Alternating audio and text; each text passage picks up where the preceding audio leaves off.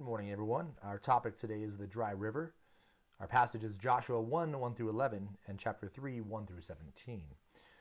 Going to read the preface here to this section since it's pretty short. 40 years has passed since Israel left Egypt.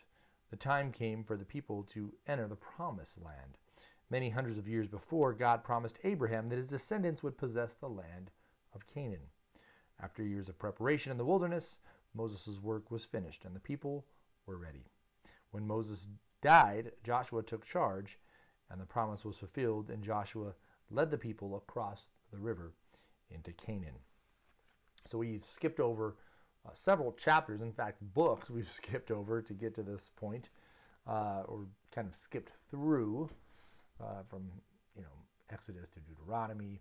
We didn't even go through Leviticus, which is more looking at the case laws spelled out from the Ten Commandments, how these things apply in every aspect of civil and social life.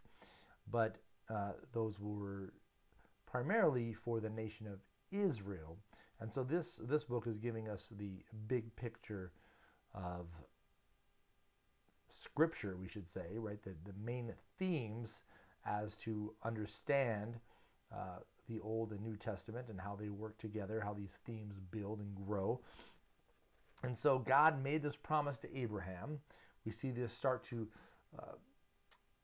come to fulfillment and takes crazy twists and turns through Jacob, whose name is changed to Israel, and then we see in Joseph, and then the people are put in slavery, and Moses calls them out of slavery, and now here Joshua, after 40 years, leads the people of Israel, or is leading the people of Israel into the promised land. And as he takes them here across the river Jordan, we see kind of another parting of the Red Sea type of deal, where God does a miraculous work through the parting of water. Now, it doesn't part in the same way, and it's not enemies attacking and being barred in on one side, but the point is that the priests were told to take the Ark of the Covenant, to step foot in the water, and God would make a path for them. And that's what happens. The water recedes back, and so it goes downstream and it overflows into the Red Sea. So in a certain sense, it flows upstream and overstream into the sea, and the riverbed is able to be walked on. So the priests carry the ark, and the people follow the priest through the river. And that's what we see in these two chapters, and we'll expound a little more as we look at these questions. So question number one, how did the Lord encourage Joshua? Well, he encourages Joshua by telling him to be strong, be strong and courageous. Verse 6, for you shall cause this people to inherit the land which I swore to their fathers to give them. And so he encourages them by that promise of telling him to be strong, be courageous. I'm going to do this thing for you.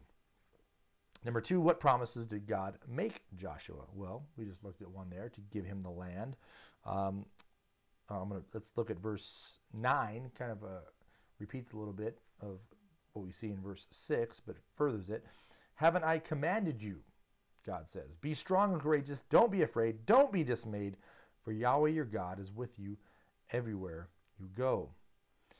And right before that, in verse 8, he says, this book of the law shall not depart from your mouth, but you shall meditate on it day and night, that you may observe to do according to all that is written in it. For then you shall make your way prosperous, and you shall have good success. And so God promises, as they obey his word, he's going to give them a land, and they're going to be prosperous and successful as they enter that land. And again, he uses that phrase in there. We didn't read it just now, but in the text, if you read it, he says, do not swerve to the right or toward the left. So walk the narrow path. Walk the way God has set before you. Do the things God commands you to do. Don't do the thing God commands you not to do. Don't begin to steal and lie and murder and rob, all these things. But rather, walk in the Lord's ways and you will be blessed. 3, what miracle took place to show the people that God was with Joshua? So this parting of the sea, or this rolling back of the water, the receding of the water, that they may walk through the Ark of the Covenant, goes before the people, and it shows the people, just like Moses, did or just like God did an act of a miracle for Moses, he does it here for Joshua to show the people that God is calling him, that God is leading through him. So this is a sign not just for Joshua and not just for the people, but it's a sign to the people, not only of God, but of Joshua as their leader. And so what can we take from all this? Well, I think that first phrase there that we looked at, to be strong and courageous, right? To take hold of that which God has promised unto us. Some of those things are future tense, right? We don't take hold of all of the things of faith here. Those are promised in eternity. The people of Israel look for a temporal blessing there in the promised land. We now, under the new covenant administration, ultimately realize that this earth, this world is not our home, but we long for the true promised land, the final promised land, which would be in heaven, in eternity. But we must be strong and courageous. This is the call of the Christian. It's hard to be strong and courageous in a world that is against us, in a world that hates God, in a world that says, go against God's law and will, and you will have goodness, and you will be blessed, and you will have reward and money and fame. So the world tells us an antithetical message to the gospel. It tells us an antithetical message to the law of God, that you'll be blessed by disobeying, where God says you'll be blessed as you walk in my ways, says you'll be blessed by obeying. That's when I will prosper you. That's when I will bring about the miracles, if you will, in our lives. And so, we don't have direct revelation as Joshua has here, where he says, do this and I will do this exactly. So it's not as though we just go out to a riverbed and the water curls up for us and somehow we just got to repeat what we see here in Scripture. That's not it at all. But there is a aspect of our life that when we trust in God, when we're walking in His ways, when we're looking to Him to guide us, that He does bring about miracles. It does bring about prospering. It does bring about blessing. And this might come with a lot of pain and suffering and wandering in the wilderness for 40 years as the Israelites did.